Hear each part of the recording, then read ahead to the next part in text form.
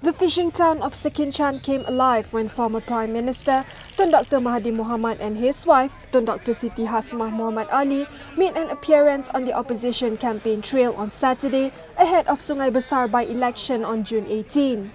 The forum, entitled 1MDB and Najib's Donation, The Straw That Breaks the Camel's Back, discussed the impact and implications of 1MDB's scandal and the donation received by Prime Minister Datuk Seri Najib Tun Razak.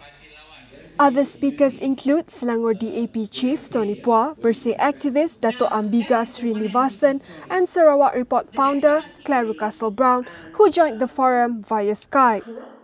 Notable figures from Pakatan Harapan such as DAP advisor Lim Kit Siang and former Selangor Menteri Besar Tan Sri Muhammad bin Muhammad Taib were in attendance. Organised by DAP, the second part of the Colloquium would be held on Sunday in Kuala Kangsar. Essentially what this is